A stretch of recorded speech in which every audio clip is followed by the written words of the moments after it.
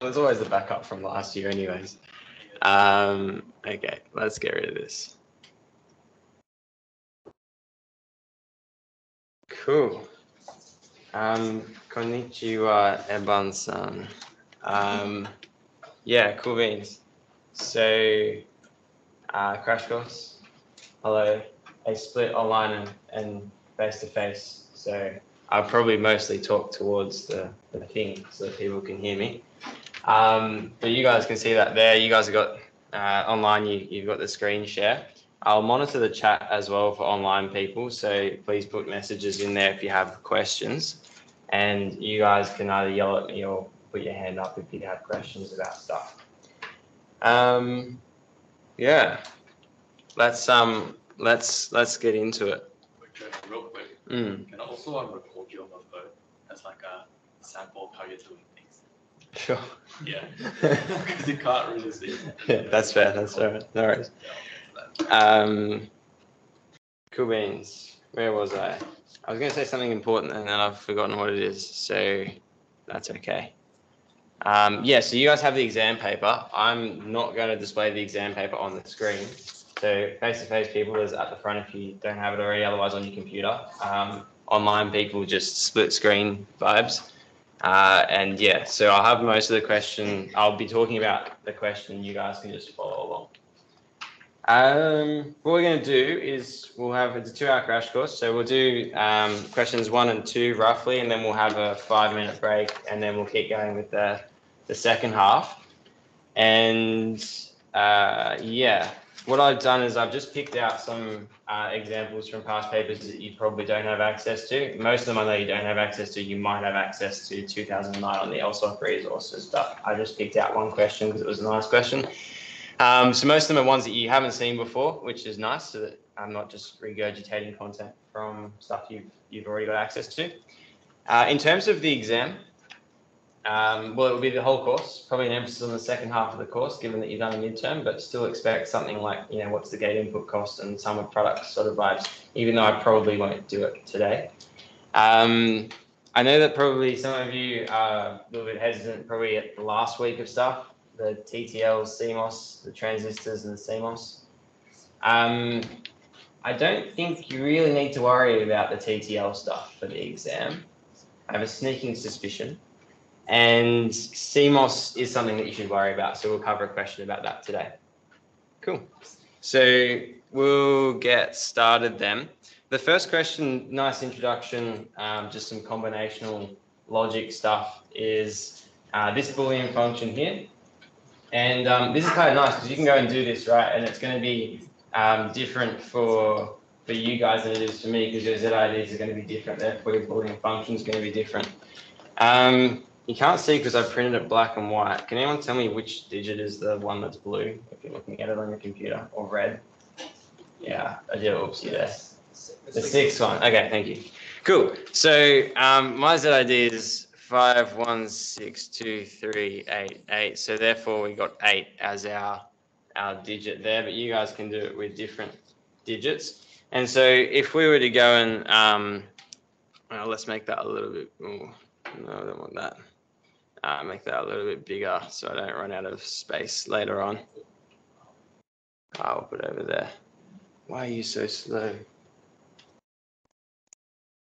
Cool.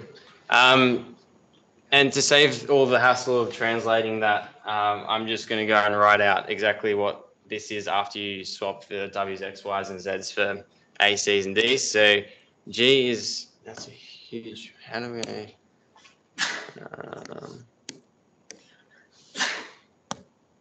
That's better. Cool. G is equal to A bar C D plus A bar B C bar D bar plus A B bar C D plus A B C D bar. So that's our equation, and the question is asking us to implement this circuit using a 4-to-1 multiplexer and the least amount of external logic gates. So how do we do combinational circuits with multiplexers? This is the whole point of this question. So what we're going to do is, before we do anything, we're going to write out the truth table. because to do the multiplexer questions, we need to look at how the output actually looks. So we're going to fill out this truth table, and I really should have done this earlier, but let's just quickly do it now.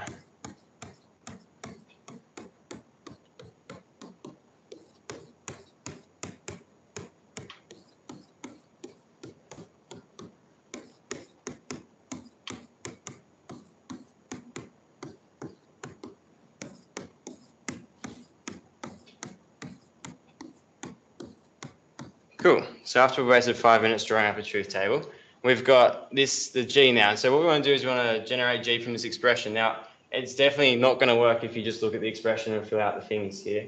So a fast way of doing this is to break it out into your 4 terms here and to just consider them one at a time, because if we OR them all together, then it's just going to be 1 when any of those terms are true. So let's consider them one at a time and see what the truth table ends up looking like. So if we look at the first one, A bar C D, actually that's a tricky one. Let's not do that one first.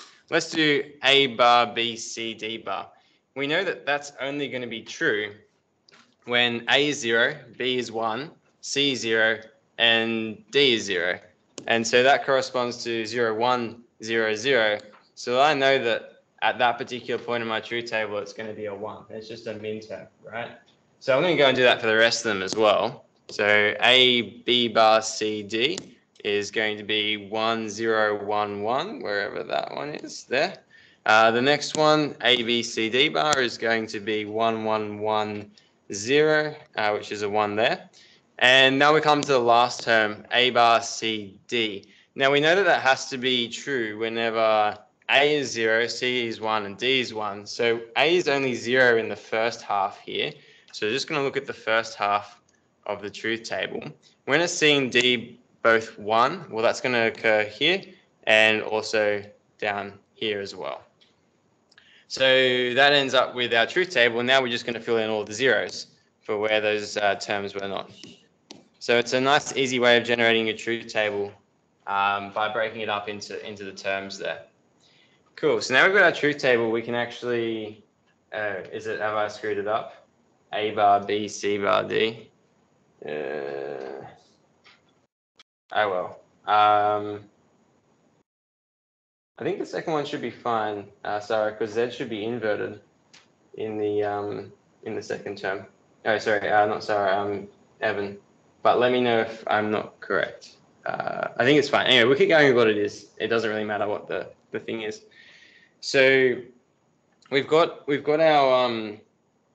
our truth table. Now we're going to say, how do we implement this with the multiplexer? It asked us for a 4-to-1 multiplexer. So remember that a 4-to-1 multiplexer has 4 inputs, 2 select lines, and 1 output. And based on the select lines, it will connect a particular input to an output there. So how do we do this? The way that we do this is, if you remember from your labs, when we did this in the lab, because it's 4-to-1, we know that we have 4 inputs. So we have to split up our truth table into 4 sections, like so.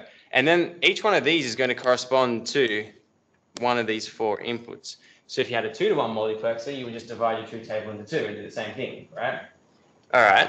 So if we're happy with that, then the next step is to generate the output G for each of these 4 sections. So if we look at the first 4 up here, we can see that's 0, 0, 0, 1. And so we need to generate G in terms of A, B, C, and D. Now, in our question, it says that we're using A, B as the select lines. So that means I'm going to have A here and B there. And that means that we're probably going to focus on C and D as what we're going to use to generate the Boolean expression for G for the first 4 rows of that truth table. So can anyone tell me what the Boolean expression for G is in the first 4 rows just out of C and D? CD, right? It's just CD because it's 1 when both C and D are 1. Perfect. If we have a look at the next one, then the next one's slightly more tricky. Maybe you need to make a K-map. I'm not going to. It looks like in XNOR gate, right? And so I'm going to say that this is C D bar plus DC bar exclusive NOR. So that's an exclusive NOR of C and D, right?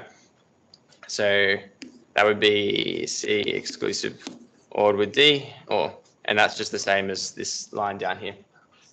Cool. The third one, again, just CD, and the fourth one is going to be C D bar. So those are our 4 expressions then for the 4 lines for our multiplexer. So now the question is, now we've got the equations, we've got to actually make the logic. Now, if there's no restriction on this, that's really easy. The first one's just an AND gate, and the second one's just an exclusive NOR, and so on and so forth.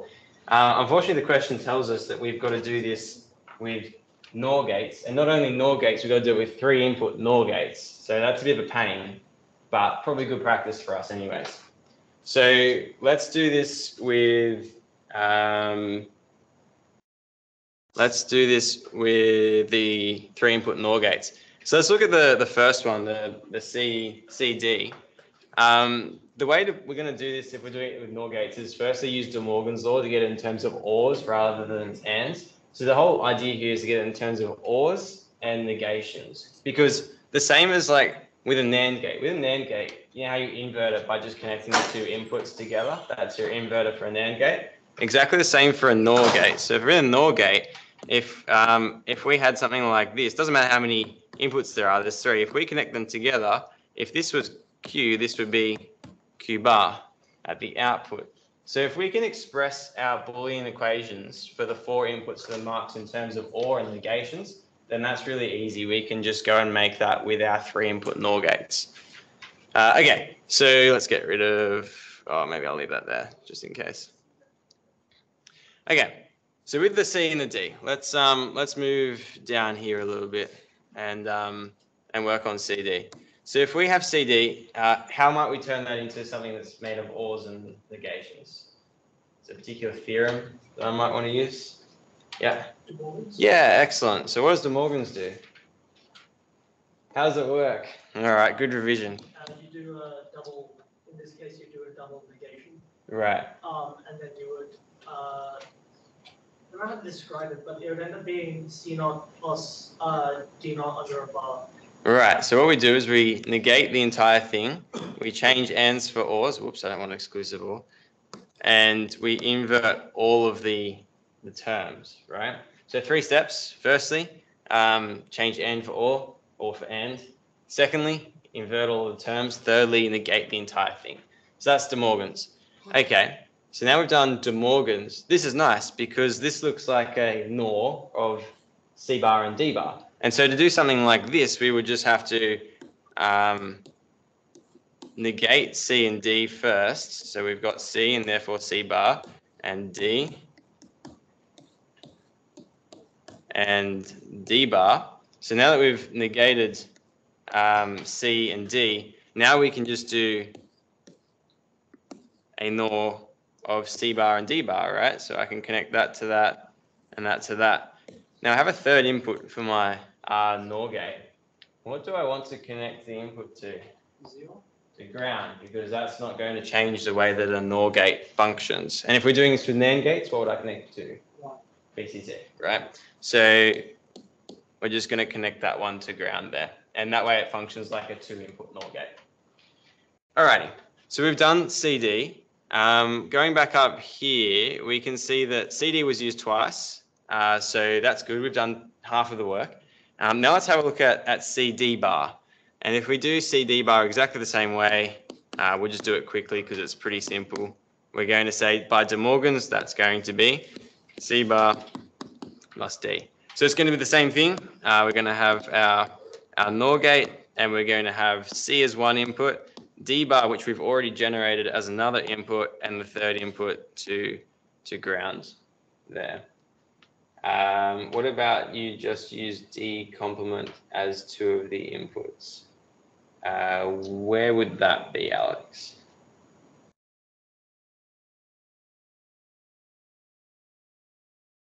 Oh, I think that was potentially an earlier question that I asked, but let me know.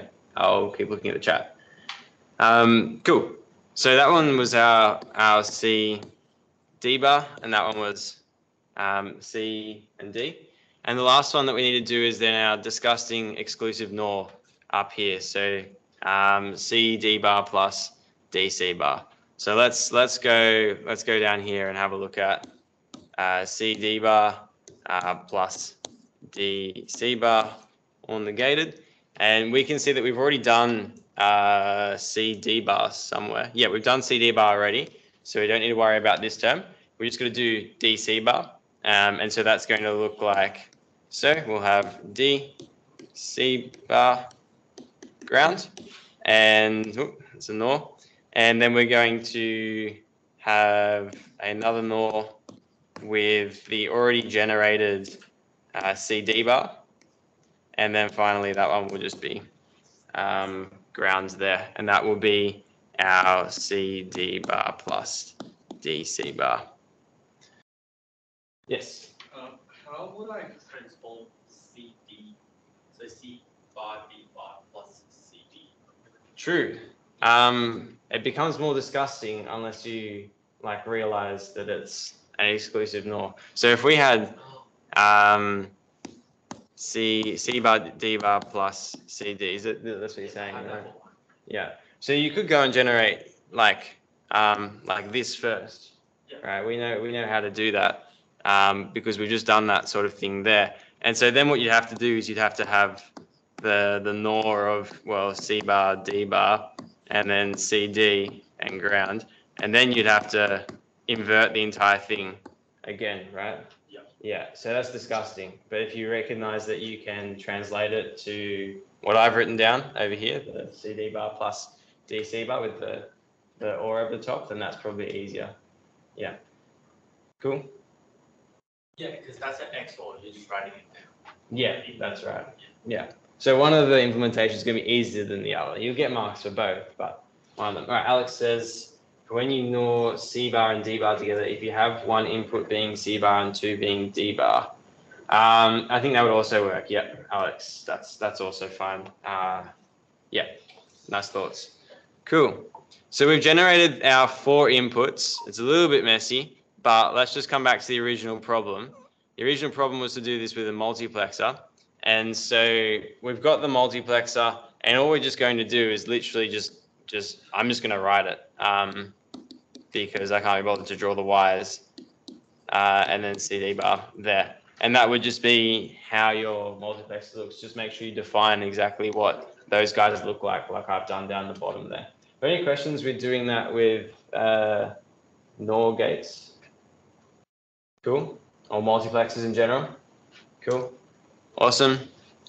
Righto. The next part of the question says do the same thing but using a decoder and 3 input NAND gates. So yeah, we get to do it the other way as well. With a decoder, hopefully you remember from your labs that the way you work with a decoder and a truth table, let's maybe pull this all the way over to the right hand side now. The way that we work with a decoder and a truth table is that we just look at when all of the inputs are 1. Sorry, all the outputs are 1 at the in the truth table. Let's turn that down. Cool. So that's going to be, yeah, all of these min terms here. And then what we can do then is, like, ideally what you'd have is you'd have your 4 to 16 decoder, where these are going to be A, B, C, D, and then you're going to have your 3, 4, 5, 6, 7, 8, 9, 10, 13, 14, 15, 16, your 16 outputs. And then what you want to do is you want to OR all of these min terms together. So like this one and the next one and so on and so forth. But the question says you got to do it with 3 input NAND gates. And so we've just got to translate our OR expression into a 3 input NAND gate implementation instead. And I don't know, do people want me to do that or should I move on? Do it? Yep, cool. All right, we can do that. So I think the easiest way here is because you want to OR it, let's write out exactly what we want to OR together. So our G in terms of our min terms is going to be, what is it? M3 ORed with M4, ORed with M7, 8, 9, 10, 11, ORed with 12, 13, 14. So that's our expression. And then to convert it into something with 3 input NAND gates, we probably want to use De Morgan's to convert the ORs to an AND. So if we use De Morgan's on this, it's going to look like, remember we swap all the ORs for ANDs, we negate all the terms, and we put a negation over the entire function. So that's going to look like so. Cool. So now that we've got this like this, it's probably a little bit confusing because we have to use 3 input NAND gates. This would be great for a 5 input NAND gate, but we can't do that. So how do we do this with the 3 input NAND gates? Well, let's just start by chucking 3, 4, and 7 into a 3 input NAND gate. So now that we've got these, that's generated this term here, but with an extra negation on top of it, because it's not just an AND, it's a NAND, right? And so to get rid of that extra negation, we're just going to do the same trick of just passing it through another NAND gate. And now this is the same as the blue box in the expression. So I looked at those 3 terms and treated them like an AND, but because I'm working with NANDs, I've got to get rid of this bubble here, and to do that, I just added an inverter at the end there. Does that make sense to everyone? Any questions? Cool. All right, so now that we've done that, we can just look at the other 2, and I've forgotten something really important. These are all negated. I need to have an inverter on every single one of these. Because every term in that expression is negated individually, I need to have an inverter on all of them. And so what are the other 2? 7, 8, 9, 10, 11, and 14. Cool. Forgot that, sorry. And now that we've done that, we just need to have one more 3 input NAND gate for the finale, which is to take this one, that one, and that one together, and that makes the entire expression. Cool. Any questions? Yes. For the first part, Yep. how it multiplexes. Yeah. Can we draw the NOR combination circuit first? Like, do we have to connect the NOR part to the multiplexer? I don't think so. If you saw what I did, I just drew it separately and labeled it, and I think that's fine. Otherwise, your diagram gets really messy. So, yeah. As long as you've got the NOR implementation somewhere. Yeah. Wouldn't you have to invert again at output because the entire thing has this inversion on it, I don't have to have an inverter again at the output. So remember that this last, like the entire term is really just the NAND of all of these terms below it. Well, true, yeah. Yeah, because of that bar over the top. Yeah. Sorry, just something to ask. If same for the output parts, I only have 3 output with 1s. How do I implement the last one?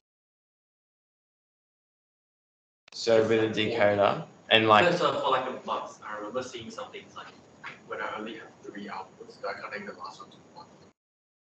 3 outputs. 3 inputs. 3 inputs to your marks. Yeah. Why would you ever only have 3 inputs to your marks? Because what happens if like G is there's only 3 1s on it. Okay, so remember it's not actually related to the number of ones, but it's related to the number of rows in your truth table, right? So even if there were like, if this was like a 0 and that was a 0, is that what you're saying, right? Yeah, that's what I mean. Well, I mean, again, what you'd have to do then is you would have to look at, we still break it into our 4 sections, right? And then the first one's really easy. What's G? It's just 0. I see. And the second one, CD, right? And then so on. Does that make sense? Yeah. So it doesn't actually have to do with the values in the output. Oh, okay. It's just you break it up into those 4. Yeah, so that would be just connected to 0. Correct, with grounds. Yeah. Got it. Yeah. Cool. Yeah. Excellent. There are some questions. Okay. Why does the first half have an extra NAND? I assume that you're talking about this one that I've highlighted here. Sarah, is that correct?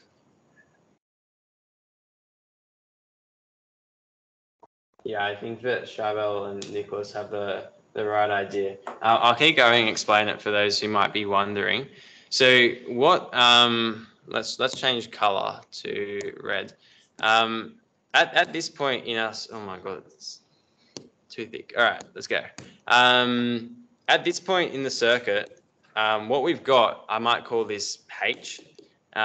H is equal to, what have we got? We've got the inverse of M3, the inverse of M4, and the inverse of M7. And these are all NANDed together, right? So would you, yeah, you get it for the inversion. Yeah, sure.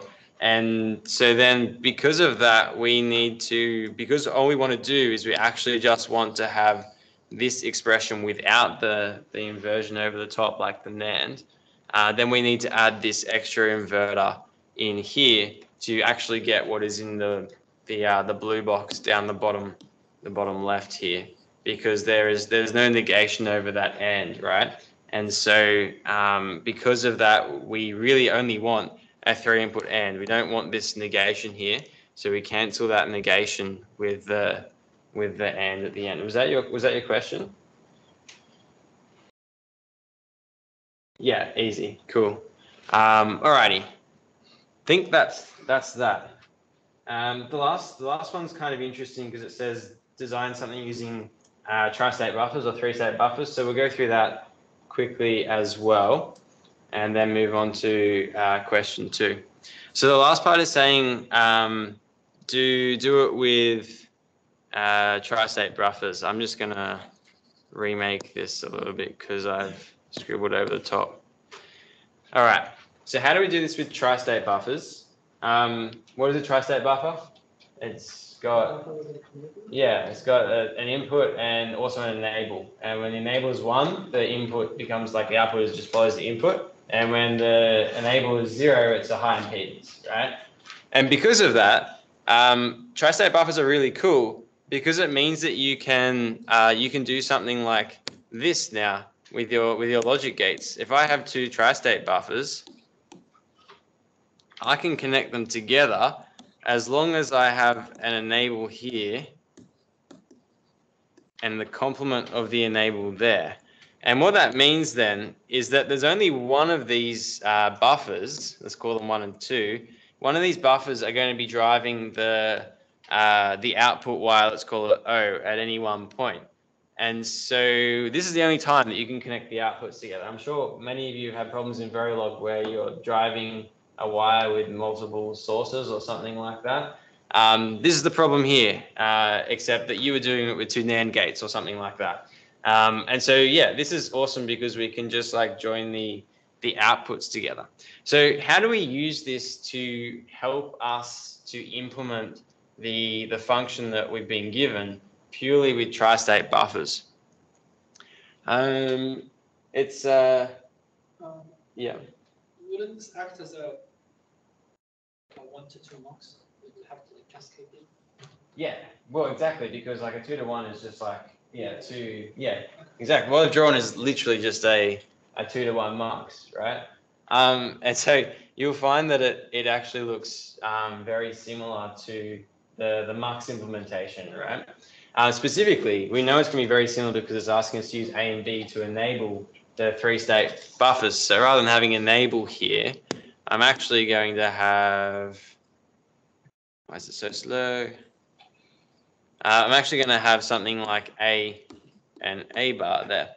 And sorry, Alex's question, will there be a Verilog question in the exam? If they're mean, they'll ask you to write Verilog, but if they're nice, they'll just ask you to interpret some Verilog. So we'll cover that later in the crash course. We'll come to that later. All right, so how do we do this? As Osama said, we're going to break this into 4 sections exactly like the mux. And that's because what we can do is, maybe I'll draw this out first and then we'll come back to the truth table. If we have A and A complement here, then we can go a little bit further and split this up into something like this, where we have B and B complement. And we can do exactly the same thing down here for B and B complement. And what that means is that if A is 0 and B is 0, then we can see this one is going to be on or enabled, and also this one's going to be on and enabled. And so your path then looks like this. And so this is exactly like the multiplexer, right? Because all we're going to do is take the function for the first four and apply them to the input here. So when A is 0 and B is 0, if we remember from that first one, it was just CD, right? And now there's no requirement on like using NANDs or NORs. So now we can actually just draw it with a NAND gate. But I can't be bothered to do that. You would have to do that in your exam. I'm going to leave that for you guys to do. So if we have a look at the next one, then if we look up here, this is the case where A is still 0, but B is 1. So if we go back up to our truth table, then we can see that corresponds to the second four elements, and we saw that was the exclusive NOR of C and D. And so we can I'm just going to write it again. You guys would have to draw it. We can just say something like this for the moment. So that's the exclusive NOR in C and D. Does everyone I understand what we're doing here with the 3-state buffers? We're effectively making a multiplexer out of them. Cool. Yeah. Cool. And then the same applies for the last two. When A is 1 and B is 0. From our truth table, that was CD, I think. And then the last one, A is 1, B is 1. That was just CD or bar or DC bar. I can't remember. CD bar. Okay. So, yep. If we draw it in the first part, can we just skip it to like just like since we're drawing? What have you drawn it with? 3 input NOR gates, right? This question says use This one's fine. other logic, yeah? As in, like, you can use whatever you want. I think if you were to do that, like, they'd probably give you most of the marks, but obviously it's a high gate input cost, right? As opposed to just drawing out for example, for CD, that's just an AND, right? So that's a gate input cost of 2, whereas when we did it before, it was a gate input cost of like 6 or something. Okay. Yeah, makes sense? So probably best, it takes you 5 seconds, but like to draw it out, like actually. Oh, yeah. Cool. Alrighty. That's question 1. Does anyone have any questions about that one before we move on to the next question? Yep. With a question like this, would it be fine if I just draw like a 2-to-1 blocks and then just treat them as blocks? So like I think you'd have to explicitly say that the 2-to-1, like define what it looks like in terms of tri-state buffers. And then cascade them. Okay. Yeah, I think that would be fine. Yeah. But that's also not a whole lot of drawing. Well, yeah. So. In case we get a big one. Cool. Question 2. We'll probably move a bit quicker through question 2 because you've just done this for your assignment, so you're all pros at this. Hopefully. But it's a state machine sort of thing. And so let's go and have a look at the white. Oh, no, that's the wrong one. Oh, take me back. All right. Cool. So if you can see on your paper, you've got this state machine here. Let's make that a little bit bigger. Oh, not that big. All right, perfect. So you've got this state machine here, and the first question is to write the state transition table for a Mealy machine. So the state diagram is a Mealy machine because the outputs depend on the current state and the inputs. That's nice. We can just go straight to our state diagram there. So let's quickly fill that one out. So we're going to go with the present states A, B, C, D, E, F, G, H. Okay, and the next states. So if we look at A, if we have an input of 0, our next state is going to be B. If we have an input of 1, our next state is C. And the outputs for those ones are going to be 1 and 1. And I'm just choosing them straight off here, right? Because this is like input, output. If I make a mistake while I'm doing this, can someone just like shout at me? All right, so at B, if our input is 0, our next state is E with an output of 0. If I'm at B and my input is 1, my next state is G with an output of 0. And C, if I'm at C and my input is 0, my next state is just C with an output of 1. Otherwise, it's going to be A with an output of 0. For D, next state will be D, 0. Otherwise, B, 1. Where are we? E. Where's E? Okay, so F, output of 1, and C, output of 1, and then we'll go F.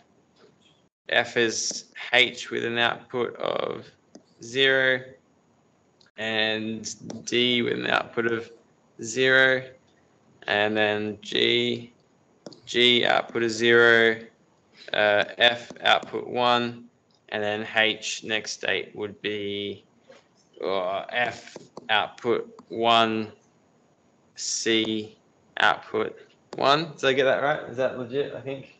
Let me know if I screwed something up. Yeah, so Anshul, the recording will be like, I'll post a link to the recording. It's actually being recorded this time. So I'll post a link to the recording after probably this afternoon or this evening. So don't worry if you have to leave. Okay, so we've done the straight transition table. Now let's have a look at minimizing the number of states for this one. So how we minimize the number of states is using an implication table, which you all would have used in your assignment, right? Yeah? Good. Don't frighten me like that. I'm marking your assignment, I'll know. Okay, so what we need to do is we use an implication table, which is this staircase thing. And the way this works is we just kind of list the states down the side. We start with the second one just because you don't want to like match A and A, because of course A and A are the same thing. So like this, and then A, B, C, D, E, F, G. And then what we do is we look at the next state and outputs for a particular state. And we're going to start with A. So what we're going to do is we're going to look at this column here. We're going to compare A to every single other state in our table. And we're going to say, is the next state and the output equivalent? Well, the first thing is going to say, is the output equivalent? Because if the output is not the same, then there's no chance of minimizing or saying those two states are the same. If the outputs are the same, then there is a chance that we could minimize. And so what we'll do then is we'll say, all right, what is the condition upon the next states being the same? So we're going to look at A, and we're going to compare it. We're going to start with B. So we're going to compare these two rows. And we say, all right, are the outputs the same? No, therefore they cannot be the same state. And so what I'm going to do there is I'm just going to put an X in the implication table. Alrighty, so we've done that, and now we just go and compare A to C. So we'll look at this one here. And if we compare A to C, the outputs are still not the same, therefore not equivalent. D, not equivalent. E is equivalent, right? Because we can see that the outputs are the same for both A and E.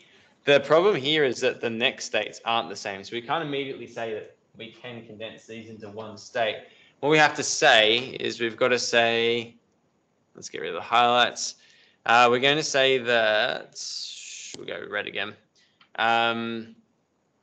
If these two are going to be the same, that means that B has to be the same as F, and C has to be the same as C. Now, I can probably omit saying C is the same as C because we know that that's correct. So the only condition upon A and E being equivalent states is that B and F are also equivalent states. So we'll leave that condition there. It's not quite true yet, but we'll see what happens when we compare B and F. All right, so we keep going down the rest of the table. Where's the only other place where the outputs are the same for A? H, cool. So look at H, and what am I going to write in my box for H?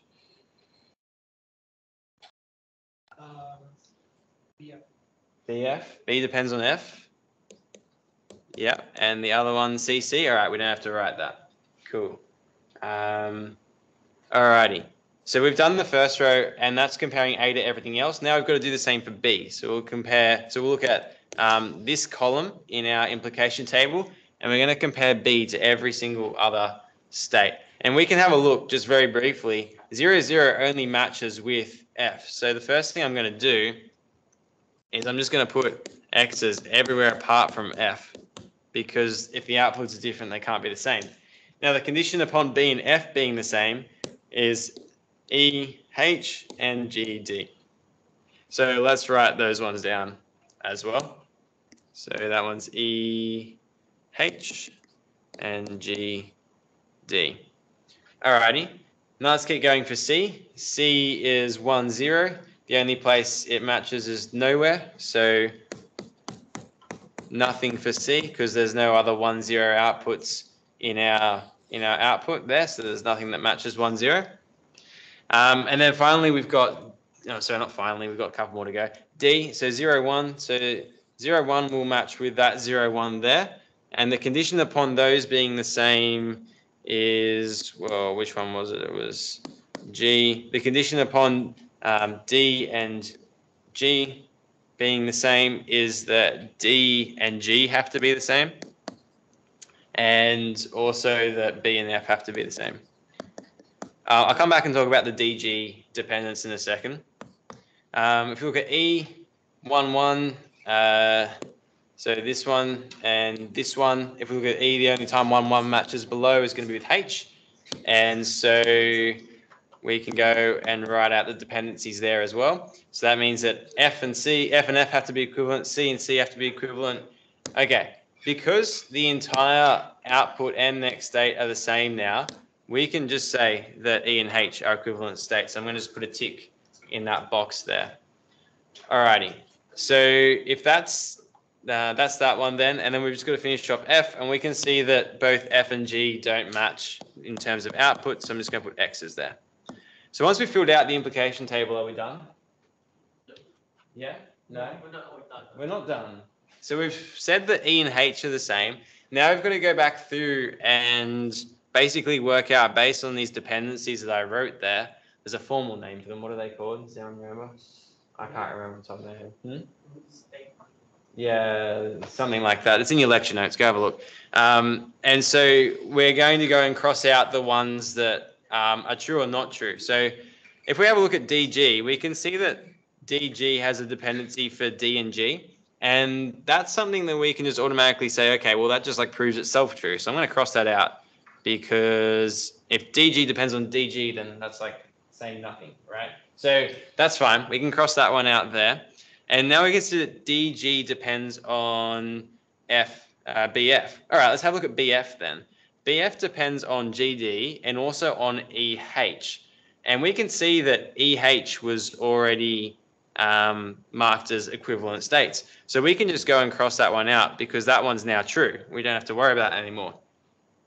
And what we can say now is that, yes, BF depends on GD, and GD also depends on BF. And because they depend on each other, these are therefore equivalent states. So I can say that because GD depends on BF and BF depends on GD, these are the same. So now I have 3 equivalent states, or 3 boxes I've checked. Sorry? Yes. And because I've now checked that BF is like that dependency is fine, I'm now going to go and mark these 2 as also equivalent. So if we go and write out the results of this, then we can see that A, looking up this column here, A is the same state as E and is also the same state as H. Now, if we look at B, we can say that B is the same as F, because we're looking at these ones now for the ticks. And we can also say the very last one is they're going to say that D is going to be equal to G, looking at this one in particular. I haven't looked at one of them, EH, and that's because that EH is already captured there, so I don't have to write it again. Any questions? Is that 3 state or 4 state? Sorry?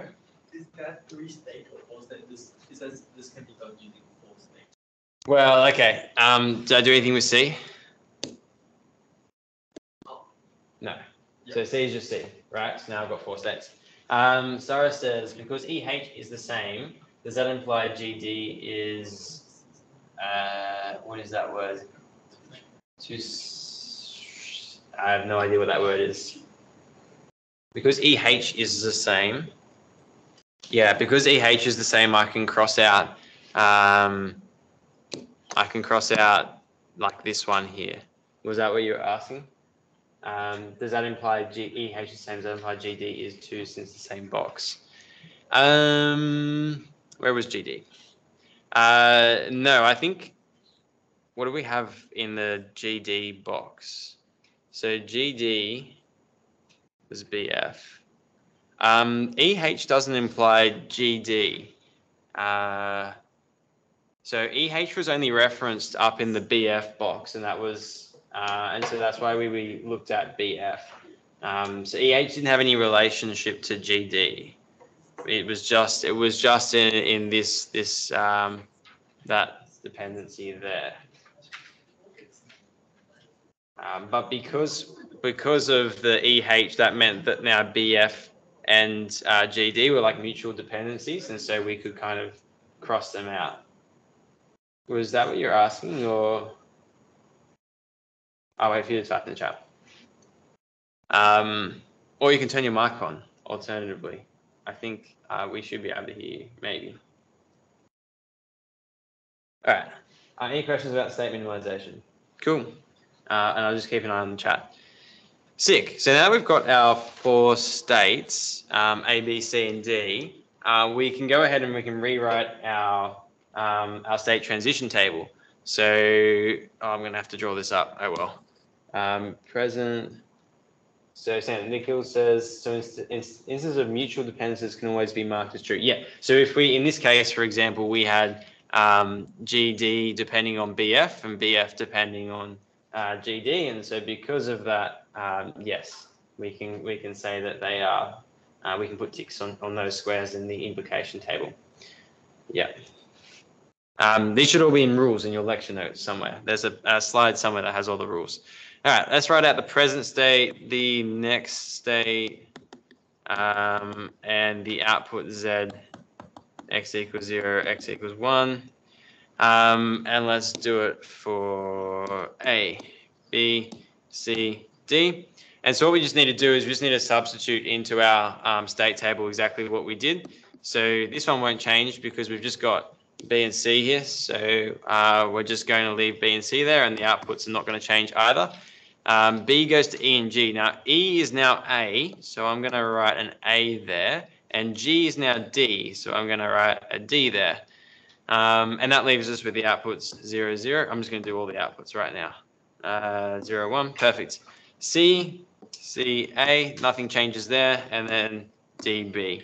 And so that's our minimized state table. Cool. That's, yes, it can be done using 4 states, and they're your 4 states. Perfect. Cool. The last part before, well, probably the most difficult part then is converting this Mealy machine to a Moore machine. Hang on, Sarah says, since the BF box contained the potential for EH and GD, and EH was proved elsewhere, the only reason, yeah, that's right. So now, because I proved EH, I can sort of cross it out as a dependency because it's already satisfied. And now GD is dependent on BF, and BF is dependent on GD, and then I can go and do what Nikhil said is by mutual dependencies. That's correct, yeah. Does that answer your question?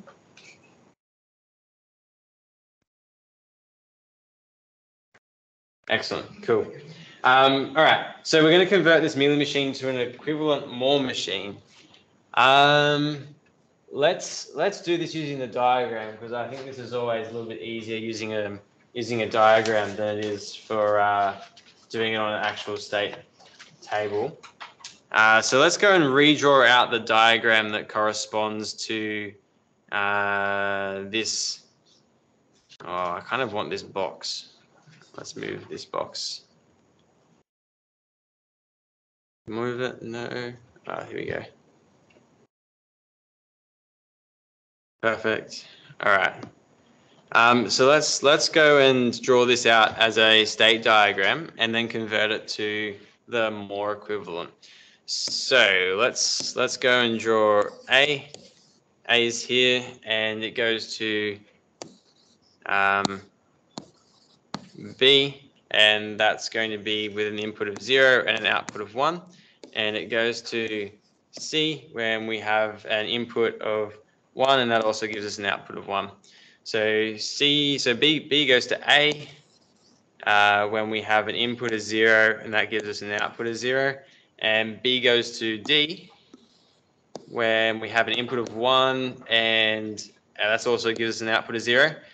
C goes to C when we have an input of 0 and an output of 1. And then C goes to A when we have an input of 1 with an output of 0. Lastly, D goes to D when we have an input of 0, and that gives us an output of 0. And then finally, D will go back to B if we have an input of 1 with an output of 1.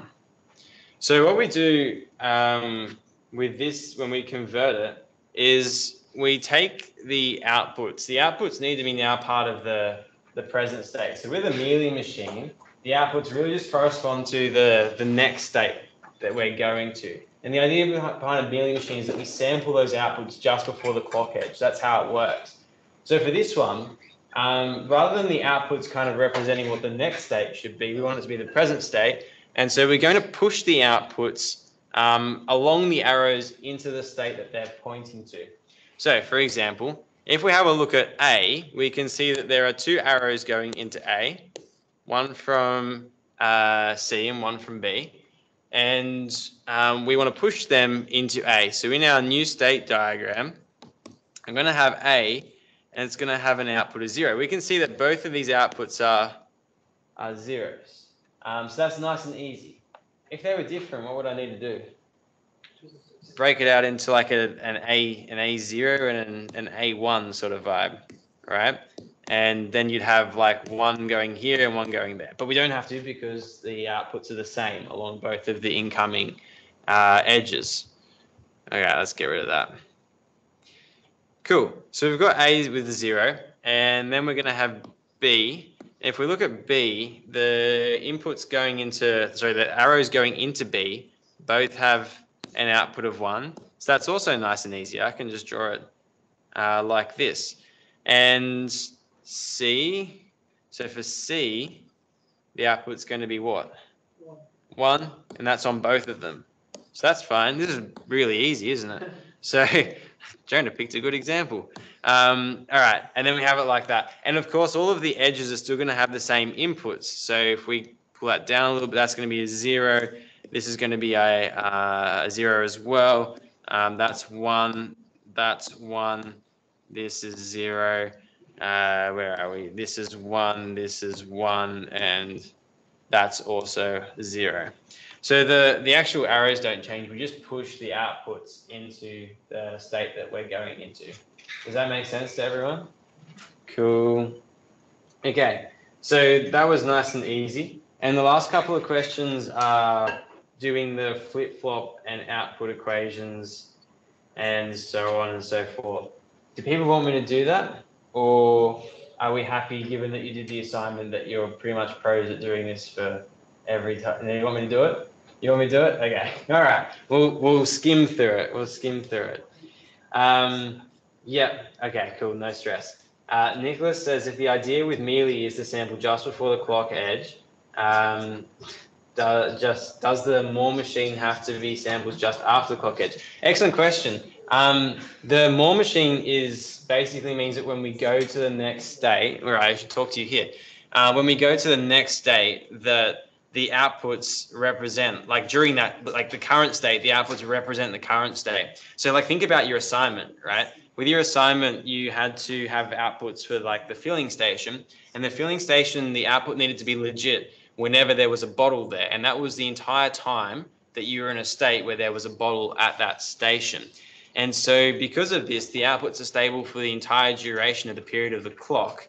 And so you can sample whenever you want there. So we can see that the difference between a Mealy and Moore is that Moores are good for circuits that have like combinational uses for the output. So the outputs need to be stable all the time, like your LEDs for the bottling machine. But a Mealy machine is good for when you have a system that samples the data coming out from your Mealy system, because it only has to be stable around a particular clock edge. Hopefully that makes sense. Yeah, does that make sense, Nicholas?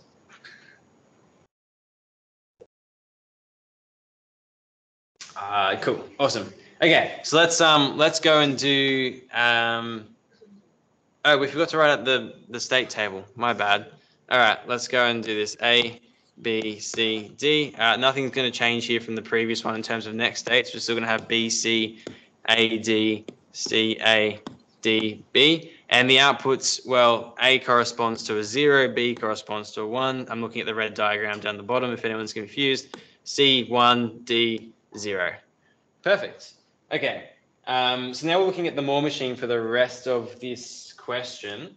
And the first one is choose and list binary code assignments for the states. That's really easy. Okay, let's just go and say that this is going to be 0, 0, 0, 1, 1, 0, 1, 1. Perfect. So, okay, maybe I should write that a little bit more clearer. Let's go and say that A is equal to 0, 0, B 0, 1, C 1, 0, D 1, 1. Cool. All right, so now that we've gone and done that, we're looking at part 5, which is derive the flip-flop and output equations. So we're doing with D flip-flops. So that's nice and easy, but we need to just extend our state diagram, state table a bit here. So I'm going to move this over to the side. Oh, actually, no, I'm just going to rewrite it completely. I'm going to write the present state in terms of the actual binary codes now. And what I'm going to do is I'm further going to specify that because we've got 4 states, we need 2 flip-flops. So we're going to go and say that we need Q1 and Q0. So this would be Q1 and that one's Q0. Everyone happy with that? Yeah. Cool. So now we've got our present state. We need to have a look at the next state. And the next state depends on whether X is 0 and X is 1. And so what we're going to do is we're going to add another column here for X. So rather than having it like before where we split it kind of into 2 columns, I'm now going to basically merge it into 1. So that means that for a state of 0, 0, I can have an input of 0, but also for a state of 0, 0, I could have an input of 1. So now it makes 2 rows in our truth table. And we go and do that for every one of our states. So we're listing out every possible combination of our present state and our input. So that's going to be 0, 1, 0, 1, 0, screw that one up, 0, 1, 1, 1, 0, 0, 1, 0, 1, 1, 1, 0, 1, 1, 1. So that's all our combinations of our present state and our input. And now we can have a look at our next state. I think the easiest way to write this is to say Q1 of t plus 1. So that's like the next time or the next state. And Q0 of t plus 1. And then we've, of course, got our output as well, Y or Z. I think it was Z for this question. And so we need to go and fill these out. And so for a D flip-flop, that's really easy because all we do is we just list what the next state is. There's a bit more work involved for the JK flip-flops, which we might do in a second time permitting. But let's have a look at how we do this for the D flip-flops. So the next state when you have a state of 0, 0 and our input is 0 is going to be B. And so in our table here, we're going to write out B, which is 0, 1, and the output was going to be 0 for that one. The next one is going to be C. So when we have an input of 1, but our present state is 0. And so to fill that one out, we're going to go 1, 0, and of course still an output of 0. And we're going to go and speed run the rest of these and say 0, 0, 1, D is 1, 1, 1, C is 1, 0, 1, A is 0, 0, 1, and then we've got the last 2 is D and B, so 1, 1, 0, B is 0, 1, and 0. Does anyone have any questions about how I got that table from the state table? Cool. So for 2 plus bit inputs, it's 2 to the n minus 1 rows. Yes. So if we had another input there, I would have added it like like x2, and then we would have had to have like a 0, 1, 0, 1 sort of thing, as in like there would be double the amount of rows there. Sarah. Okie dokie. We've done that. Now we've just got to do K-maps to get the actual input equations and the output equations. We should maybe do the K-maps for this one, and I won't for the JK flip-flops, and that can be your homework, lol. So let's have a look at this one. For our Q1, so I'm going to say this is Q1 t plus 1. We're going to write out a K-map, and this is going to be, well, we've got Q1, Q0, X, and so my K-map's going to look like so. And I'm just going to follow down and put those into my K-map as per usual. Hopefully you guys are like amazing at this by now. And what have we got? 1, 0, 1, 0.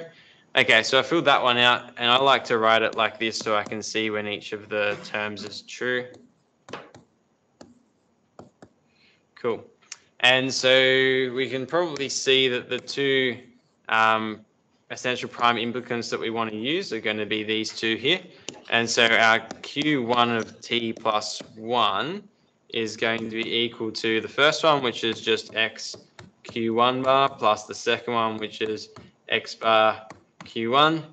Can anyone simplify that for me? XOR, yeah. So this is just an XOR of, oh, I screwed that up. Cool, of x and Q1. Sick. Sorry, XOR is that, and also when x dash q dash, Q1 dash plus. That's an XNOR. Oh, that's it. XNOR. Yeah. So if we were to change it to be like, how do I do this? Like if for some reason what you got was this, right? Yep. Yep. Yep. That's an XNOR. Okay. How that works, I don't know. Boolean algebra, right? Oh, okay. Yeah, I've just memorized it. Okay. Yeah. Okay. So we'll leave it like that. Lastly, we should do Q0 t plus 1 and just quickly work out the K-map for this one as well.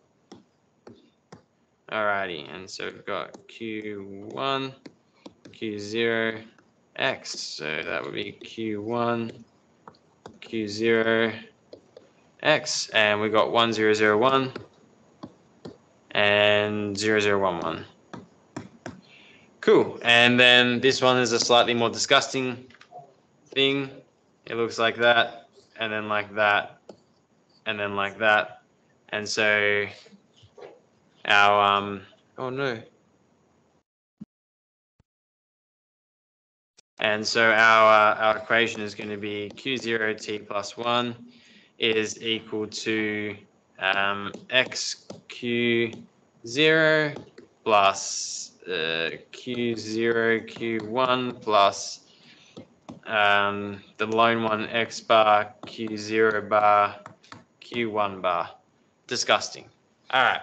So that's our two input equations. The output equation, we should quickly do it. We need to do a K-map on the output Z. Otherwise, I have to do it later. And so let's say Z. Cool. Q1, Q0, X. And so again, Q1, Q0, X. Alrighty. So 0011. 1100 for the output, and that's nice and easy. It's just this one and that one. So Z is Q1 Q0 bar and Q0 Q1 bar, which is just an exclusive OR of Q1 and Q0. All right, everyone happy with how we got the equations? Any questions about the equations? No. And then draw the logic diagram. So just draw that out. Does anyone want me to draw it out? No, it's pretty chill. Cool. Awesome. If I have time, I'll draw it out before I upload it. JK flip-flops. Should we do JK flip-flops? No, we're happy. Okay. JK is slightly different. It's an assignment. It's the assignment, right? We're happy with that? Okay. I will probably write it out later and provide the working in case you want to go back and have a look at it. But I think, yeah, good time to move on. Okie dokie. That brings us to question 3 and a 5-minute break. So let's have a break and you can come and like in person, feel free to come and ask me questions. Online, feel free to put stuff in the chat. We'll come back at 3:20 and finish off the last 2 and a bit questions.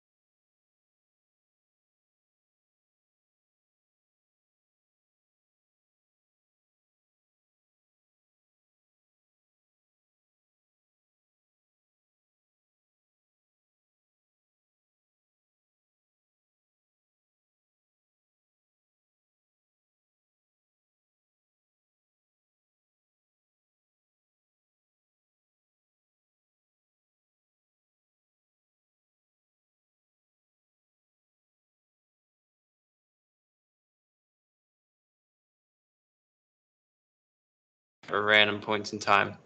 Apologies for those online. Thank you for like yelling at me. Cool. What we had just said when you couldn't hear me was that first question is asking us what type of sequential circuit. There are two types, remember. There are Mealy and Moore, and the difference between them is that for a Mealy machine, the outputs depend on your input and your current state, whereas for a Moore machine, the outputs just depend on the current state. And then what we were saying is that there are 3 sections to this code here. And if you recall from your lab 7, like when you were writing the timer, the first one was the state register. The second one was your next state logic. And the last one was your output logic. And so if we look at the question is it Mealy or Moore? And we really want to look at the output logic because the output logic tells us whether or not the output depends on the current state. And the input, in this case, it depends on what? It just depends on the state. It just depends on the state. It depends on the. Oh, no. And the input, and X as well. Cool, so it depends on X as well. So because of that, because we've got this X here, and that X determines things like what the output is going to be, it is therefore going to be a Mealy system. Before we go any further, does everyone understand what something like this means? It is. Is anyone not sure what that means? Does anyone want me to talk about it? Yes? Cool. So what this is it's basically a condensed if-else, as our friend just said before. What we have is we've got like a condition, and then we've got an question mark, and then we've got what I'll call the true condition, the true value, and then a colon and the false value, and that's the end of it. So what this means is that this whole statement will condense into either the true value or the false value, depending on what the condition is. So if the condition is true, then this one becomes whatever the true value was. And if it was false, it will go and be whatever the false value was instead. And so if we have a look at this particular example on this line of code for state B for the output logic, we can say that this basically condenses to, well, what it like expands to, sorry, that's a better way of saying it. If X is equal to 2-B11, then Z becomes equal to 1-B1, else Z becomes equal to 1-B0. So it's really just a condensed form of an if-else statement. So just remember that when you get to your exam, if they throw you a sneaky ternary operator. Yes, Mohammed is on the point there. Ternary operator. Cool. The second part of this question says, what type of modeling is described by the above Verilog HDL code? What are our types of modeling? Structural, data flow. Yay, we've all done the assignment. How good. Okay, so we've got structural. Remember that structural is when we do stuff like, we actually like instantiate an AND gate with like, I don't know, some wires. Or whatever, something like this, right? You actually, no, they're different, but they will result in pretty much the same thing, right? Because the data flow also describes it pretty well structurally, which is why your assignment was like you can use structural data flow interchangeably for your second model, right? Okay, so structural looks something like that. Data flow is, yeah. Just one question in the assignment. Yeah. If we want to do structural, can we do we have to Verilog it, or we can do a schematic and then just There should be no schematics. there should be no schematic. Unless you're using the schematic as like your logic diagram for showing what it looks like. You shouldn't have had a schematic. So you have to implement it through coding. Yeah, either using one of these modelings, right? This is Yeah. all these modelings are unrelated to the schematic editor. In fact, if you look at what the schematic editor actually does, it will just condense it into Verilog anyway. It's just a GUI for you to draw your circuit. Okay. And because we're not kindergarten students anymore, we shouldn't be relying on drawing schematics in a schematic drawing tool. All right, so data flow uses stuff like assign. For example, assign if we wanted to do the AND, it would be like W1 equal to A however you do the ampersand thing, that B. And so that would be the data flow. And then finally, the last one you guys said was behavioral. And what's the trademark of a behavioral model? Always at. Cool. And so we can have a look at this and say it's clearly a behavioral model because of the always at. So let's underline that in red to say that it's a behavioral model. Yes, Nicola, it is behavioral. Excellent. Thank you. Okay, so the next part of this is to draw a state table and a state diagram. And I honestly can't be bothered. We've just done that, so let's not do it again. And the next question is kind of interesting though, because it's all about how you sample a Mealy machine. So a Moore machine is really easy because the outputs don't change during your state. But with a Mealy, it does change. So when do you sample it? Before you change the input, before you change the output? That's what we need to talk about. So let's pull this down. I'll put it down the bottom and then do my working up the top. So for this one, when you have a Mealy machine, the way that you work through, because it's saying, if you look at the question, that we got to apply some sort of input to it and work out what the output is. There's 3 steps to this. The first one is we're going to change the input. So whatever it says the input's going to be, we're going to change the input. The second thing, we're going to read the output. And the third thing, we're going to cycle the clock. So give it a clock edge, right? So that's our process there. Make sure you follow that and you'll be fine. If you screw around with 1 and 2, mix them up, then that's probably not going to be great, right? So make sure you change the input, read the output, and cycle the clock. And the most important thing there is that you read the output just before the edge of the clock, which is I think what your lecture slides say. Okay, so let's maybe do the first 3 or 4 of this one, and then I'll let you do the rest because otherwise it just gets repetitive. If we start in state A, so what I'm going to do is I'm just going to write that we're in state A initially, and we have an input of 0, 1. Remember, what I'm going to do is going to change my input first, then read the output, and then move on to my next state. So if I have an input of 0, 1 when I'm in state A, what is my output going to be? A. The output. Oh, if X is 0, 1. Oh, 0. Right, because that condition there is false. Therefore, we're going to look at the false value, which is 0. And so our output there is going to be 0. I'm just going to write that there. And as Osama just said, our next state is going to be A. All right, the next set of inputs is it should be 0, 1. It's the other way around. So let's write it. Inputs were 1, 0. The next set of inputs are 0, 1, because I got them around the wrong way. Not that it matters. And you have 0, 1, and if we're in state A, that's still going to have an output of 0, and our next state looking at A is also just going to be A. If this doesn't make sense to anyone, just stop me as we're going. Is it making sense to everyone so far? How do I read it? Is it 0, 1, or 1? As in, this is going to be like most significant first. So okay. next one, yeah. Sorry, I flipped it. Yeah. It's just weird because they put X0 at the beginning. I'm like, yeah.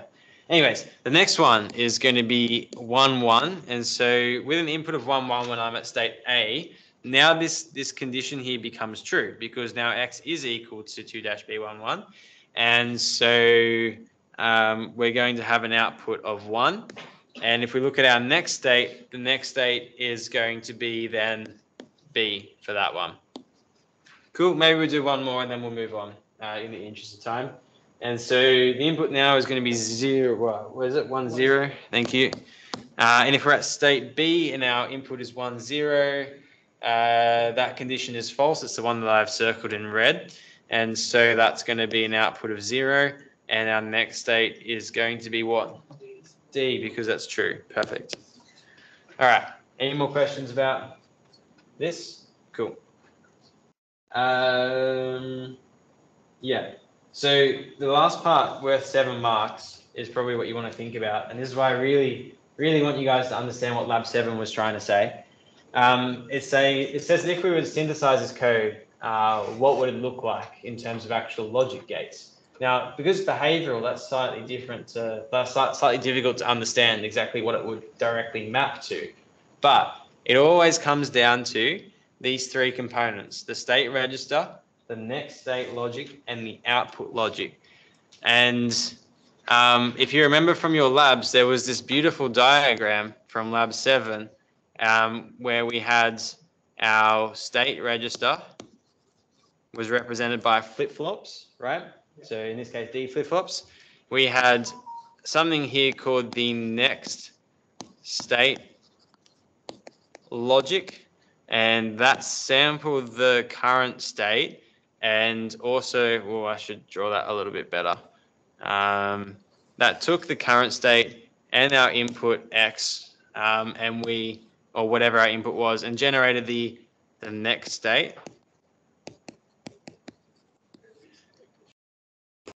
And then finally, we have our output logic.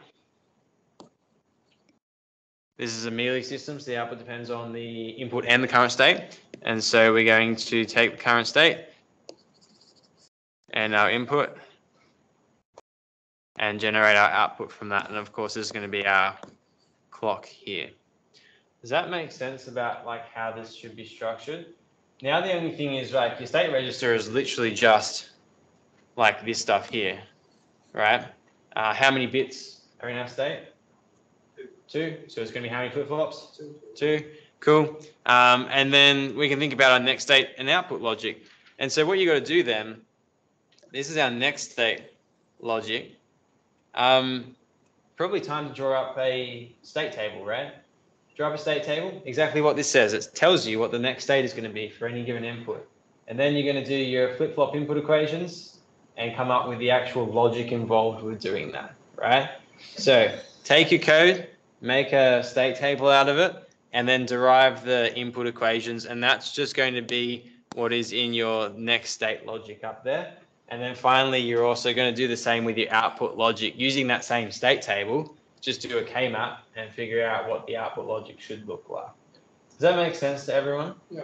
Does anyone want me to go through the steps of actually doing it? No? Okay. When we did this in the assignment, how we derived the D flip-flop, JA flip-flop, T. Yep. And we have to draw this figure. Pretty much. The leap here is that you're not going from a state diagram to a state table.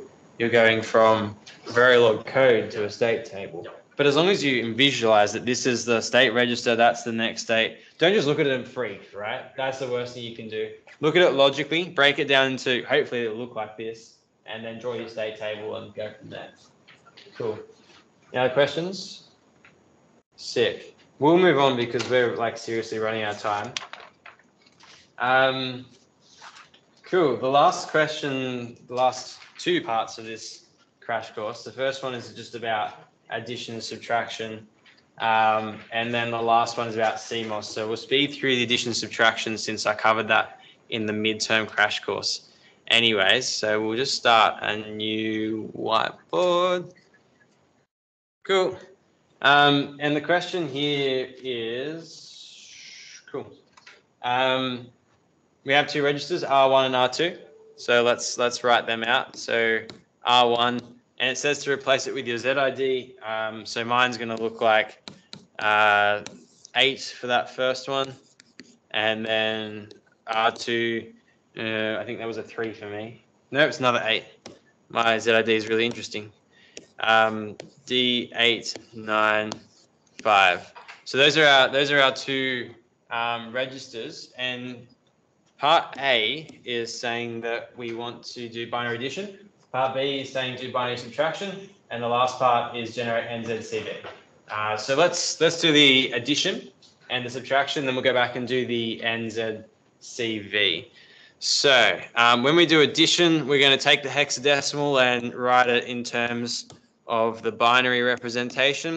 So I'm just going to take each digit and write it as binary. So 88A is going to be 1010, and 1 is going to be 0001.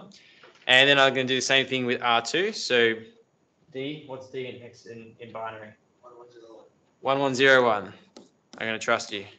8, 1000, 9, 1001, 5, 0101. Okay. Now we've got our 2 binary numbers. We need to perform addition on them, and this is just, we'll just go through it real quick because this is like kindergarten maths. 1, 0. Just tell me if I screw it up somewhere. 1, 1, 0, 0, 1, 1, 0, 0, 0, 1, 0, 1, 1, 1, 0, 1. Okay. Everyone happy with the addition there? Whenever I shouldn't have to read. This is like maybe Math 1A or something. So yeah. Sorry, would D be the 12 number? It would be 12, right? Yeah. So that'll be 1100. Oh no, sorry. C is 12. So C is Oh, 1100, C is 12. and then D is one more, so 1101. Yeah. He's been lied to. Okay. All right. So yeah, that's for the addition. Hopefully nothing too crazy there. The interesting part for us is going to be the subtraction, because we're told that the numbers are in 2's complement, I think. Where does it say that? Yeah, 2's complement. And so rather than doing the subtraction, which is really disgusting, is there another way that we can do the subtraction instead? Addition. By doing addition. With 2's complement. So I can take 2's complement of the thing I'm trying to subtract. I didn't get that. Could you try again? Jesus Christ. Okay. So let's try them out again. So the first number doesn't change. That just chills there. And then the second number, we're going to, in order to do an addition, because this is actually just, we're actually doing subtraction here. Rather than doing subtraction, we're going to still do addition, but we're going to take the 2's complement of this number here and write it down here instead. So the 2's complement, you can go and do some sort of like minus 2 to the n plus 1 or something like that. But the easiest way I find is just to swap every single, like invert every single bit up until the very last occurrence of a 1.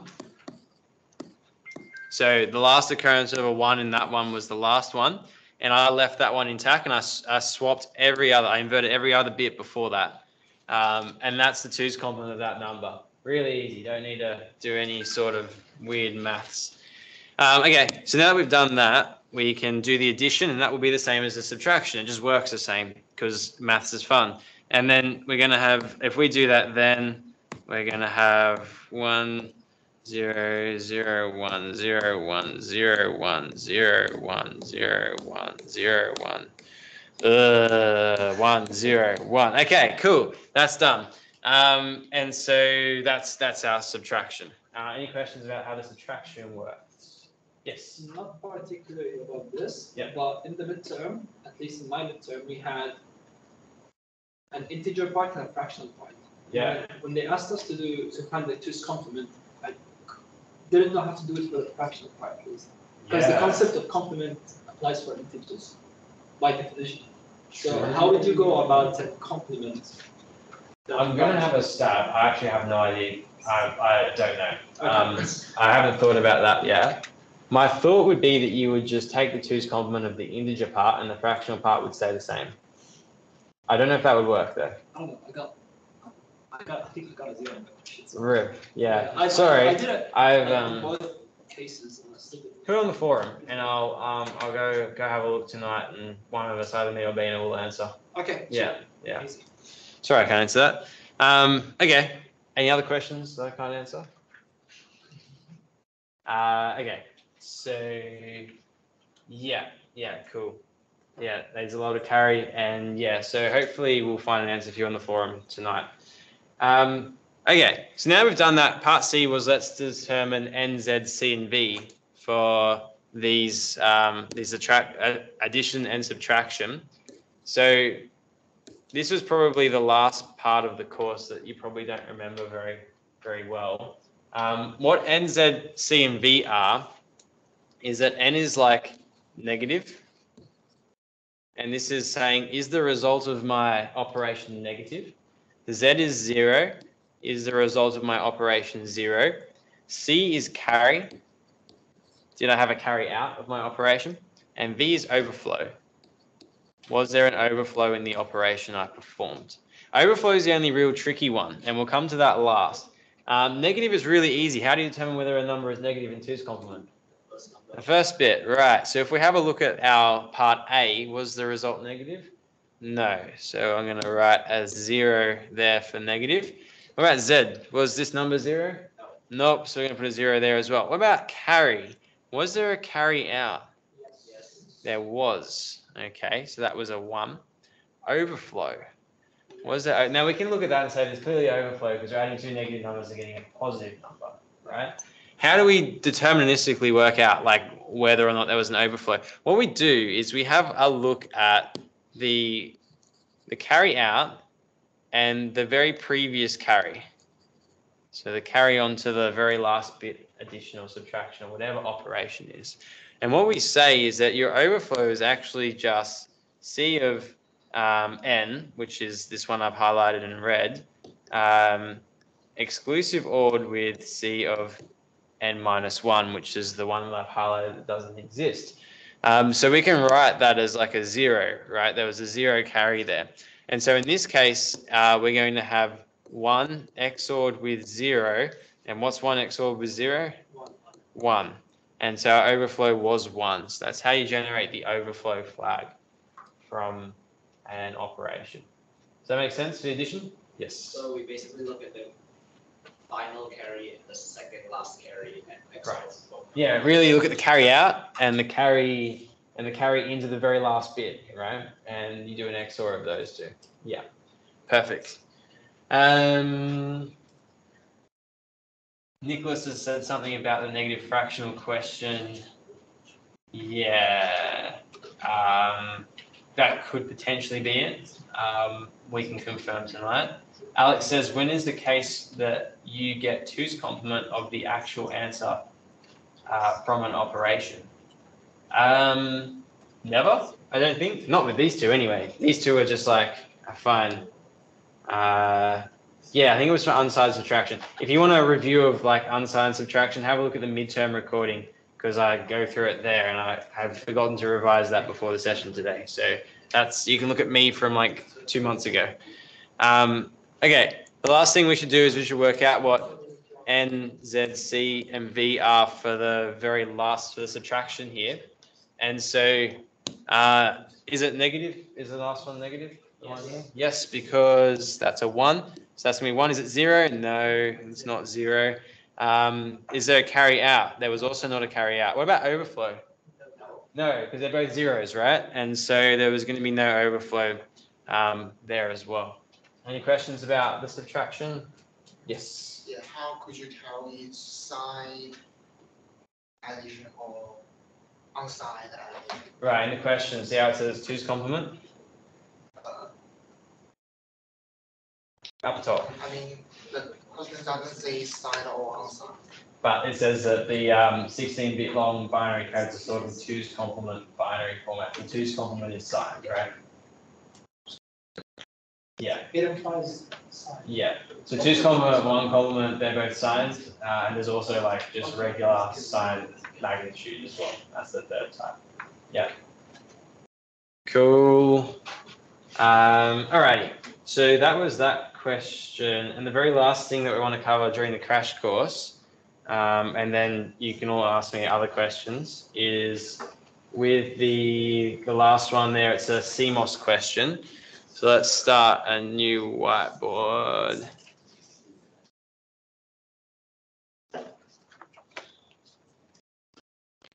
Cool. And the question is that we should have a look at this function h. Again, do like a replacement based on your ZID. So I'll do that in a second. And we want to draw it with CMOS gates. So I think the two types of questions that you might probably get if you're looking at past papers is draw a CMOS circuit from an expression or derive the expression from the CMOS circuit. So we're going to go with one of them and the other one's just the inverse. I think this one's the harder one. Okay. Before we start, let's do a bit of revision because I imagine that's probably the thing that you're most shaky on with the CMOS stuff. Is that right? Yeah. Okay. I'll do a little bit of revision on that. And then we will talk about how we do this because unless you understand exactly what's going on, the process to do it doesn't make sense. So with your CMOS circuits, remember that they're made up of two types of transistors, which is your PMOS and your your NMOS.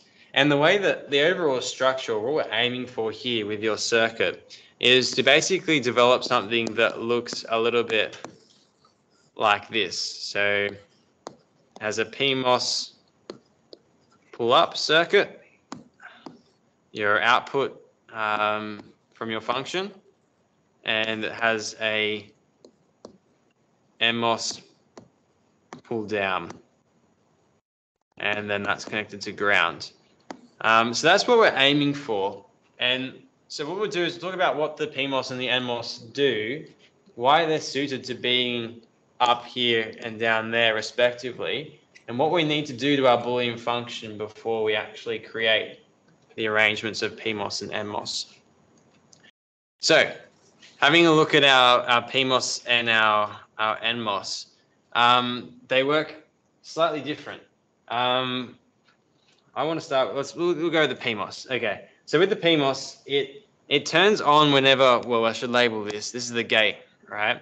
The PMOS turns on, i.e. it sort of conducts from the source to drain. Whenever the gate, so it turns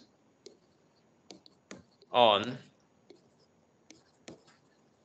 whenever G is low. And so that's kind of why we have that little bubble there, because it works the opposite. So PMOS and NMOS work like switches usually. They're either on or they're off. And when they're on, they're conducting across this gap here. And when they're off, they're not conducting across that. So PMOSs turn on whenever our gate or our G is low. And then by converse, NMOSs work the opposite way. They turn on whenever G is high. Okay, so that's the PMOS and the NMOS.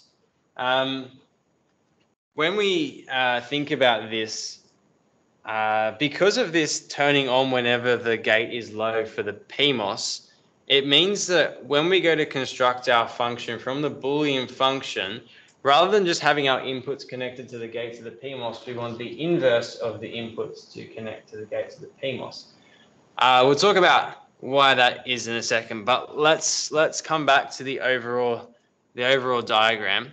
So the overall diagram, PMOS and NMOS.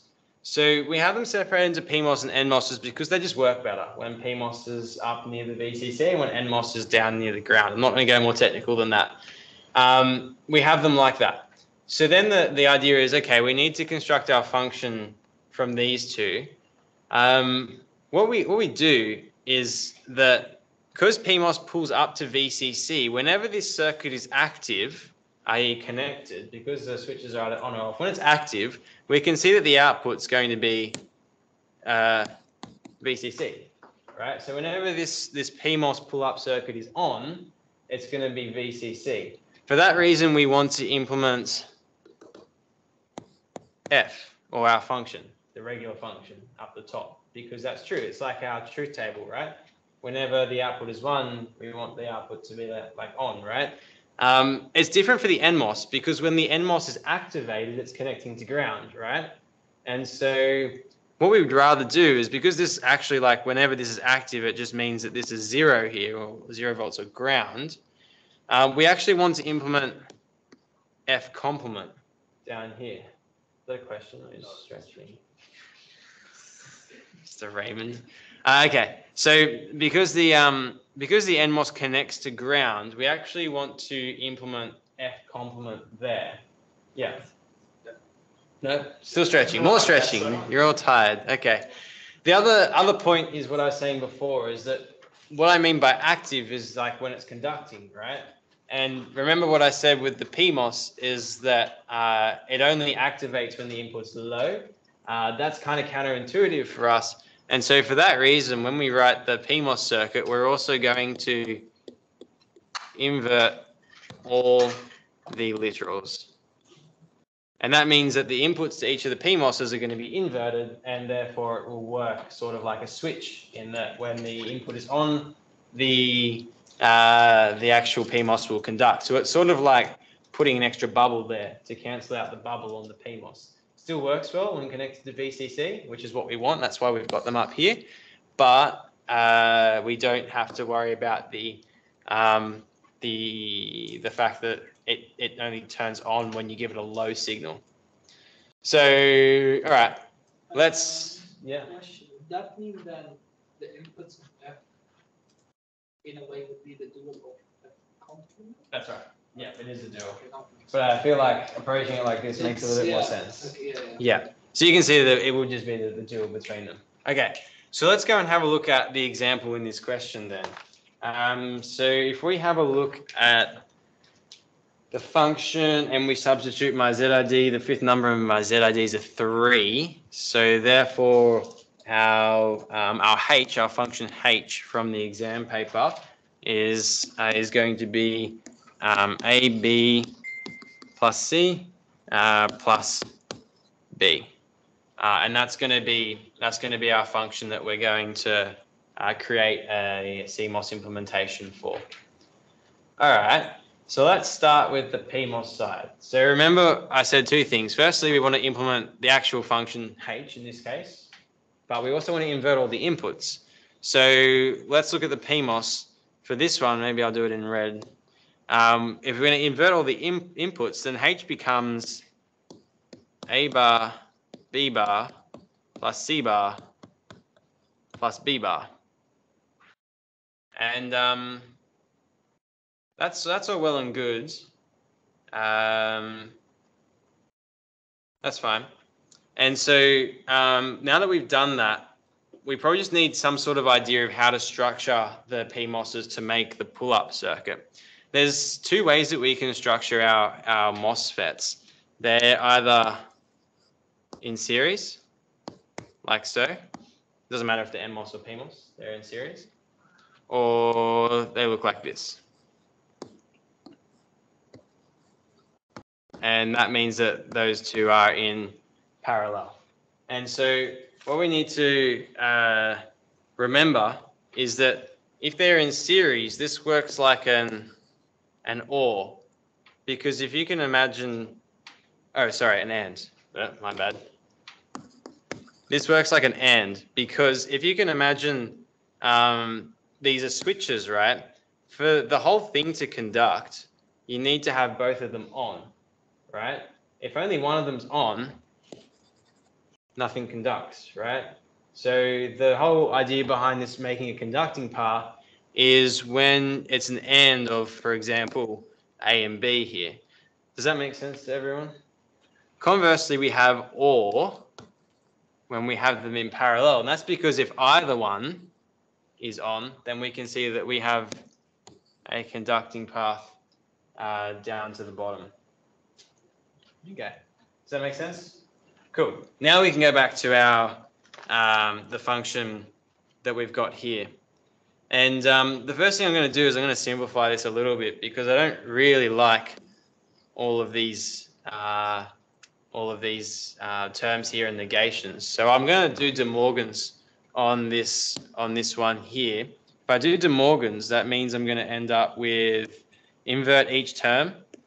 And I'm going to just leave A bar, B bar, and I'm going to change the OR to be an AND. And so that's what I get by applying De Morgan's to this one. And of course, I'm just going to leave the B bar out the side there. And let's go and apply De Morgan's again to this one. And that's just going to give us A plus B, and the double complement on the C will cancel and give us plus B bar. Everyone happy with the simplification that happened there? Cool. Now that we've done this, this is a lot easier than all those negations, right? Now we can just implement this purely in terms of our ANDs and ORs that I've described up the top right there. So AND is in series and OR is in parallel. So let's have a look at what this would look like if I was to describe this with a CMOS circuit with the PMOSs. So I'm going to have a VCC rail up the top. And the biggest operation here is going to be the OR of these two terms. So I've got an OR, and remember we do an OR in parallel. So that means that I'm going to have B bar, which I'm going to have here, in parallel with this part of the circuit, right? And now we've just got to draw the thing circled in green on the right-hand side. Now this is an AND. The biggest term, like the biggest like operator here is an AND between A, B, and C. And remember, an AND is in series. So I'm just going to go and draw that with the C. And again, I need to have the A, B being ANDed with C. And so I'm going to split that. Remember, the AND is, OR is in parallel. And so we're going to have A and B there as well. So based on, you just break it in half, like the biggest operator first. So OR has like priority, like your order of operations, right? OR has like is like the biggest one. So we do that first. And then at the very end, we join everything up together. And that's our PMOS half of the circuit. So two things that we need to remember is that AND is series and OR is parallel, and then we can just go and construct our circuit. So that's H, the top half, the pull-up half. Any questions about the pull-up half of that one? Nope. Okay, the pull-down half then. So the pull-down half, we said, let's go back over here to our function. We wanted to have, let's do it in green. We wanted to have H bar, right? And H bar was equal to just the negation of the entire thing. So our original equation was AB plus C plus B. And so I'm going to negate the entire thing to get our final, the expression for the bottom half, the NMOS half of the circuit. And again, looking at this, I don't really like it, so I'm going to do De Morgan's on it. And if I do De Morgan's on it, just bear in mind that my two terms are going to be this one and that one. So if we do De Morgan's on this one, that leaves us with AB plus C as one term, ANDed with B bar.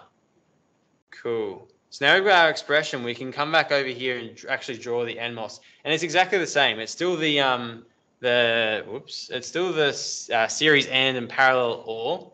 And so looking at this here, what's the first thing I'm going to consider? What gate is the first thing I'm going to consider? The AND, right? This one, the AND here of the B bar and the AB plus C. Remember, AND is in series, so this is nice and easy because I can just go and say, all right, that's going to be B bar. Remember, we're drawing with NMOSs now because we're drawing the pull down half of the circuit.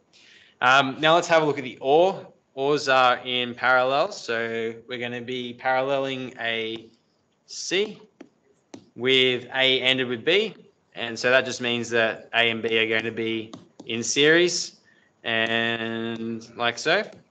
Join them up together, connect it to ground. The very last thing that we need to do is we just need to take the very middle of our pull up and our pull down and say that that's our output H. Okay. Any questions about that one? Any questions online? Can you assume the inverted variables are variable? No, I can't. Thank you. Excellent point. Yes, B bar. I can't actually assume B bar is available. How do I invert something with CMOS gates? Very simple. Simplest CMOS gate you'll ever see. VCC.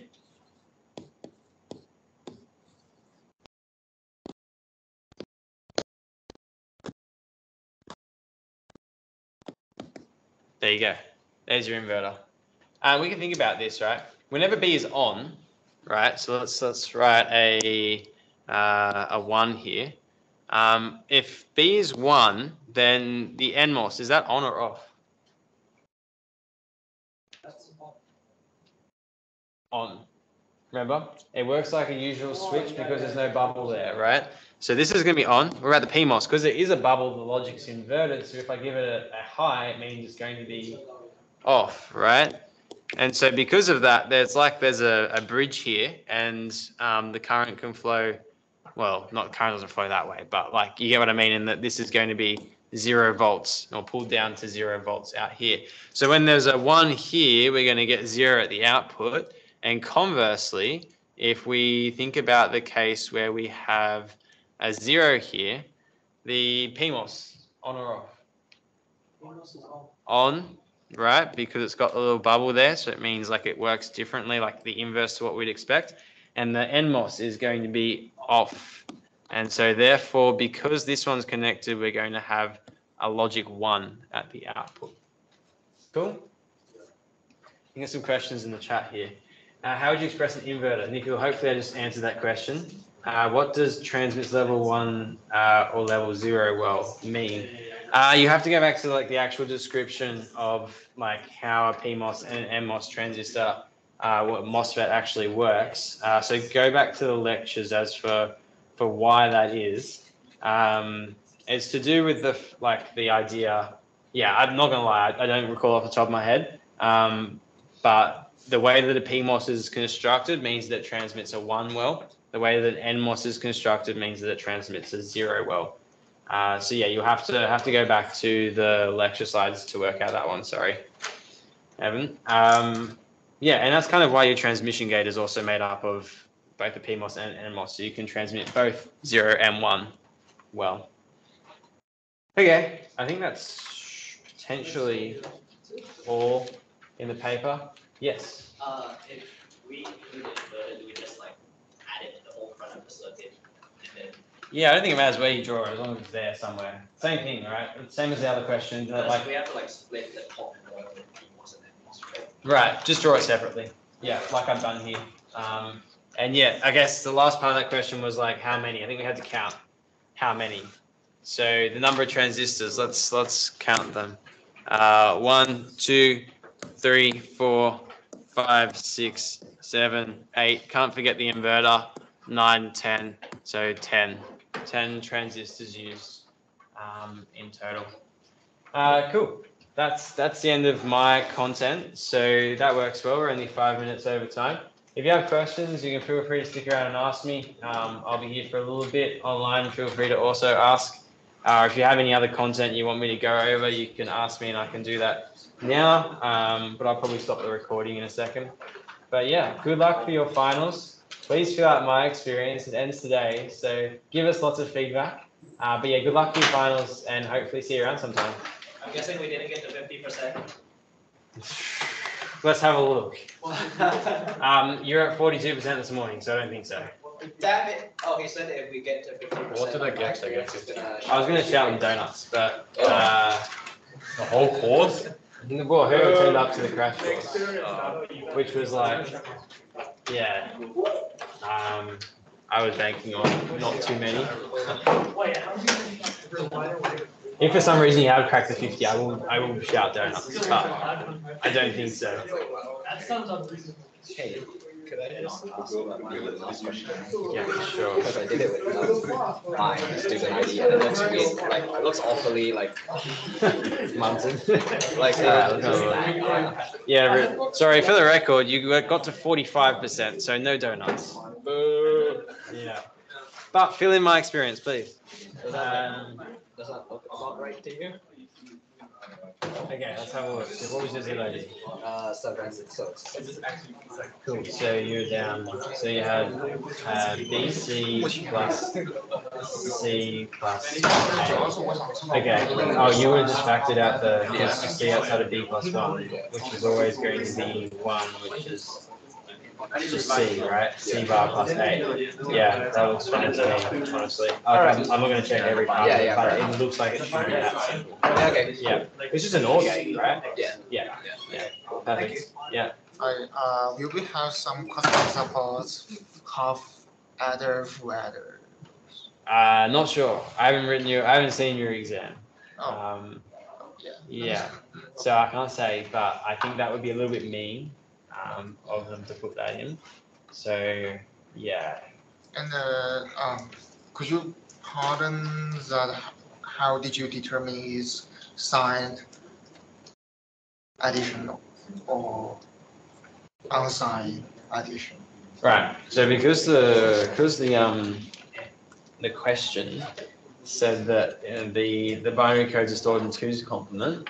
Remember that 2's complement is a form that stores the sign, like it tells you what the sign of the number is, right? Oh, that's it? Does it? Does it? Yes. All right, I'm probably not going through it now. If you go and have a look at the midterm recording, and you go right to the end, there's about 5 or 10 minutes at the end where I talk about all the different unsigned and signed addition and subtraction, and I do examples of all of it. So that's probably the best place for you to go to look at that. But in summary, if they wanted unsigned, it would have said unsigned, right? But otherwise, they're going to say it's 2's complement, which is this one, which is a signed form, or 1's complement, or signed magnitude. Those are the 3 types of sign: 2's complement, 1's complement, and signed magnitude. At least the 3 most common types of, yeah. So yeah, because it's 2's complement, I therefore knew it was signed just because 2's complement is a signed representation. Does that make sense? Yeah. Have a look at the video from the midterm crash course. It's at the end. And if you have any questions, post on the forum, and I'll come around and answer it. So it's also in Teams, right? The video. Yes. Yeah. Join on, the midterm crash course wasn't recorded. Yeah, I recorded a segment for because they haven't seen addition or subtraction in their midterm ever before, so I added a bit onto the end of last year's recording about addition and subtraction.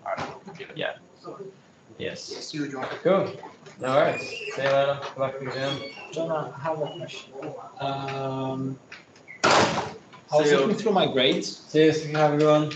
I was looking through my grades and I Hang on. noticed Let's stop recording. Oh yeah, Johnny, we could just chuck the recording to either me or John. Where I want. Cool.